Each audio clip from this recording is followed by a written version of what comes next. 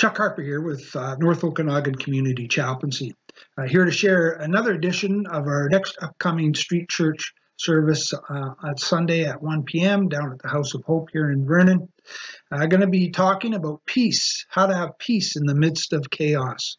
And a lot of times in our lives, we seem to have a whole lot of chaos surrounding us, life circumstances or whatever.